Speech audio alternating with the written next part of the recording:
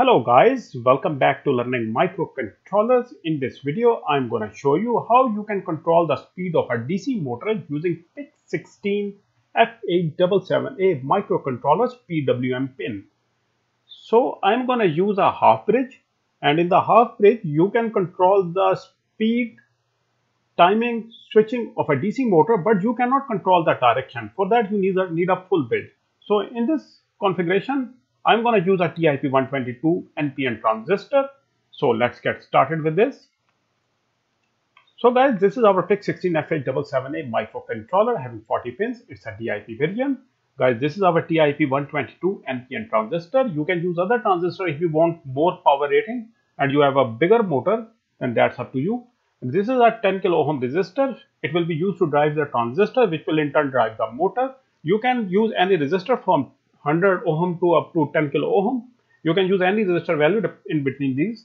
So this is a diode. You can use any diode having minimum current rating of 0.5 ampere, and this is 1N4001 diode. You can use the other diodes as you like.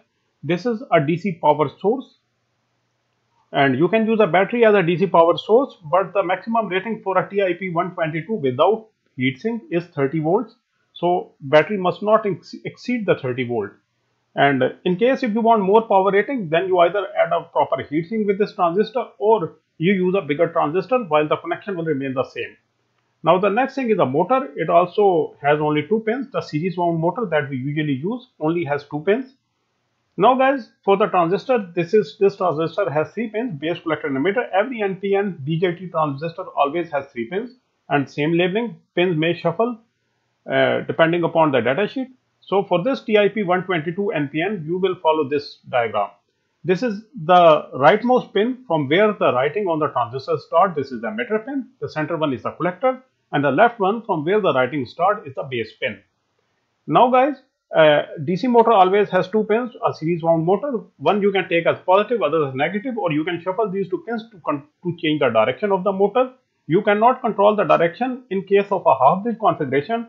You have to set the direction using the wiring for one time only. So you have to be careful here. What direction you want, you only connect the positive there and negative there. Now guys, the next thing is the battery. Battery always has 2 points. One is the positive terminal, other is a negative terminal. So now let's get with the connections. You connect the one end of your base of your transistor to the one end of the 10 kilo ohm resistor. Then guys, from the other end of that 10 kilo ohm resistor, you have to send it to the PWM pin of the PIC16F877A microcontroller. You cannot use any available pin of the PIC microcontroller. You have to use only the specific pins mentioned in the datasheet as CCP1 and CCP2 pins. CCP1 pin, that is the PWM1 pin, is the pin number 17. So I'm going to use this, while the other PWM pin will go empty because I only have one motor right now. So guys, this is our connection of the PWM pin. Now guys, the next thing is the collector pin of the TIP122 NPN transistor will go to the one end of the diode, and this end must be that one which is opposite to the cut. This silver cut you can see on every diode. This connection where you will connect the collector will be the opposite end of that cut. Now guys, the next thing is the other end of the diode where there is a cut on the diode, this silver cut as you can see. That will go to the positive terminal of your battery. Now guys, from the same positive terminal of your battery, you send a wire to one terminal of your motor like this. Now guys, the other end of the battery, that is the negative terminal, will go to the emitter pin of your TIP122 NPN transistor like this. Now guys, from the collector of your transistor, you send a wire to the other end of your motor like this. If you want to change the direction of the motor, you simply shuffle these 2 wires. Rest will remain the same like this. Now guys, the last, you have to connect the ground of your PIC microcontroller with the emitter pin of your TIP122 transistor like this. So guys, this is our total connections. Let me first show you the hardware. So we continue. Guys, this is the hardware I have here. You can see this is a motor I'm going to use. This is a PIC16F877A microcontroller I am having here. This, and this is a TIP122 NPN transistor, and the connections are as shown in the presentation. For the power source, I'm going to use DC power supply, and the voltage I will set will be the 15 volts. So let's see what happens. So let's get to the MikroC for PIC coding. Let me zoom it in. So guys, I am going to use the version 7.2.0. You can use the 7.5.0 as well, that is also available. So click on File, New Project. This window pops up. Click on Next. Write the name of your project. I write Motor Learning Micro 1. PIC16F877A is the one I am using. 20 MHz is the crystal I am using. Click on Next and Finish. Now guys, unlike the previous versions of MikroC, in this version you have to go to the right, click on MikroE libraries, click on System Libraries. Here you have to first of all select the libraries. Select the PWM, the library you want to use. Now guys, in the PWM library you can see that there is PWM init command. You click on it, and in the example you can see that PWM1 init 5000. You copy it, you paste it below the void main and give some initialization delay. Delay ms 100 will do fine. Even if you don't give this delay, doesn't matter. So this usually asks for saving on auto. So you save it with any name you prefer.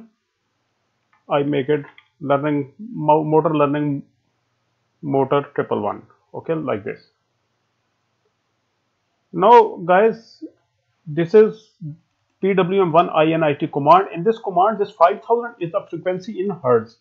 5000 equals to 5 kilohertz, and as far TIP 122 is concerned, this is fine. This frequency depends upon the transistor you are using. If your transistor is smaller, you simply set it to smaller value, like to 1000, 100, 2000, depends upon your requirement. 5000 is fine for TIP 122 NPN transistor. Now guys, this is the delay we have here. You can remove this if you want, but I usually prefer it for one-time loop. Now guys, we start our forever loop. While one starts here, ends here. In between, first of all, you go to the right to the library. There is a PWM1 start. Click here, PWM1 start. This command, you copy it. You place it here, like this. Now guys, the next command is PWM set duty cycle, like this. You copy it and you place it here. In this command, you can see that this is mentioned 192. This is the duty. Maximum duty that you can give is 255. This will be the maximum speed of the motor, like at 15 volt. The supply I set to the source, like your battery is of 30 volt, then 255 is the 30 volt. And half of 255, that is like 120 something, will be the half value, like it will be like motor running at 7.5 volt. It's like this. So guys, this is the command. So what I do is that, first of all, I run the motor at the maximum speed, like 255, like this. See, I click on build and I run this in the microcontroller. For that, I am going to use a PIC3 programmer. I import this code. There it is.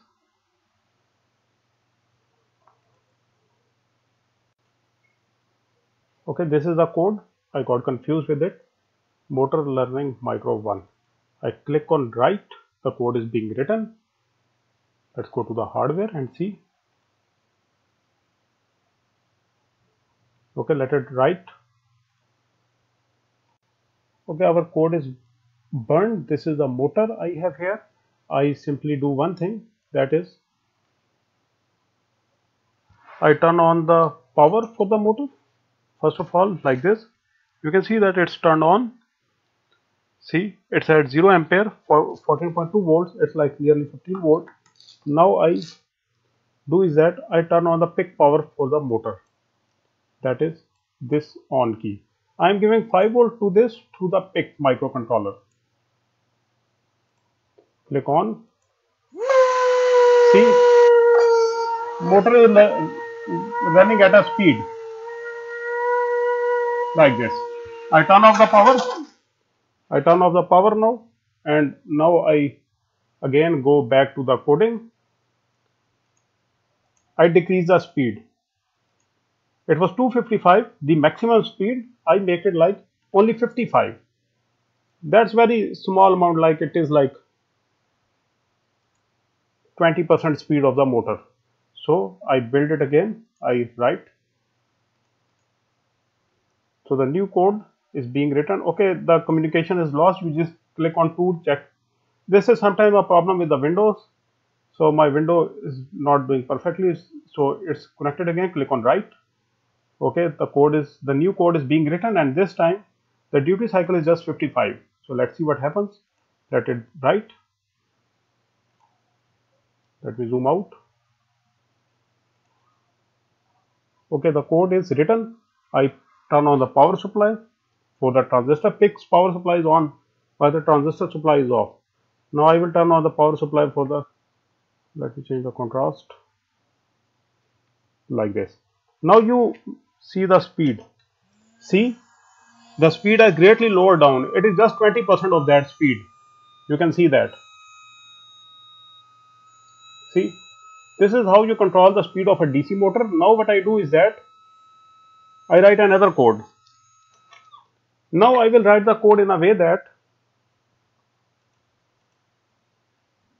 the speed of the DC motor will increase from 0 to maximum, and then it will stop, and then it will again do it again. For that purpose, I replace this with a variable. I make it duty only. Now this is a variable. I initialize it as well, like int duty. This is the variable. Now initially the value of the duty is equals to 0. Now when the PWM starts, duty is equals to duty plus 1, that it increments by 1. I give some delay, that after 150 millisecond, or I make it 200, every 200 millisecond it will increase by 1, and maximum is 255. So when 255 is reached, like if duty is double equal to 255, then duty must become 0, that it's again becomes 0, and it stops the motor for some, like you can say 200 millisecond, and then it will start all over again. Again the duty becomes 255, again it will make it 0. I build this code.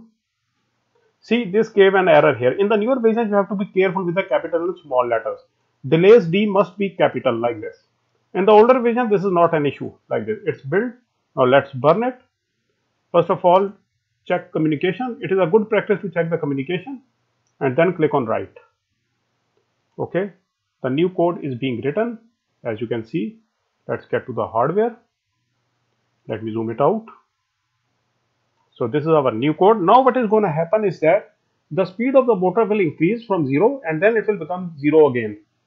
I turn on the power of the motor like this. See, speed is increasing. Hear the voice. See, it is increasing. And once it goes to the maximum, then it will go back. See, it is about to reach the maximum value. See,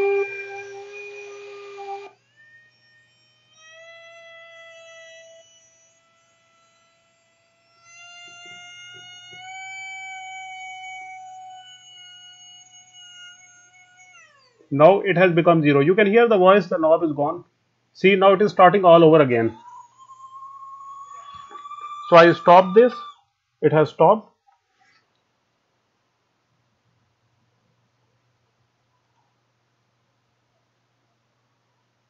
Now you can see that, guys, this is the demonstration of this, that how you can control the speed of a DC motor using PIC microcontrollers PWM pin.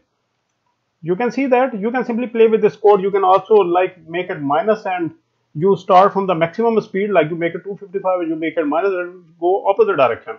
It will lower down the speed. So I do that as well.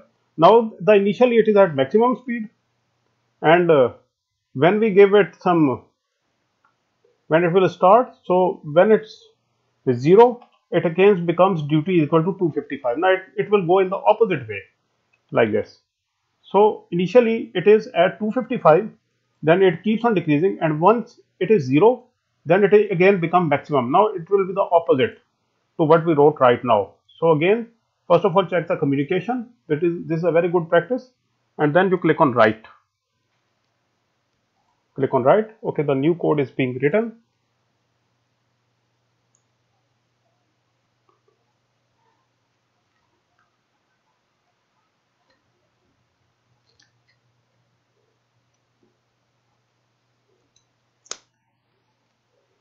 Okay, the code is written.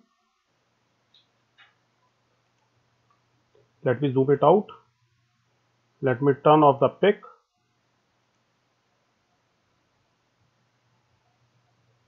Okay, it's off.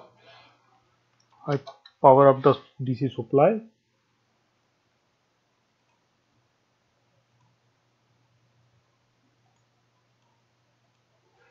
Now this happens because the supply has been turned on first. Now the grounding problem. So don't worry about that. That's problem with the computer. Okay, let me do it again.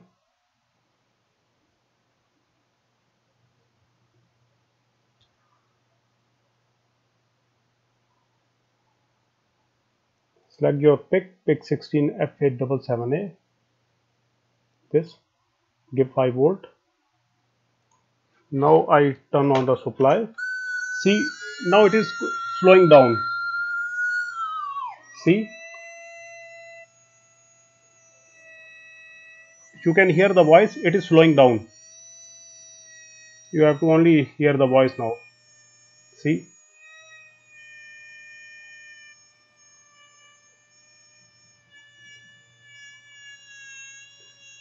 it is slowing down, and then it will go up again.